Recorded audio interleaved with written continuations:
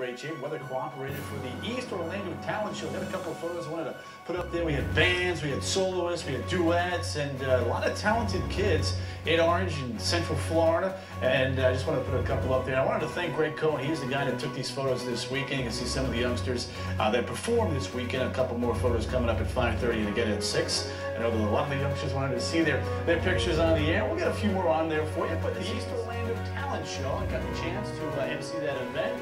Greg Cohen sending me some of the photos and some very, very talented young individuals here in Central Florida. You just never know. All right.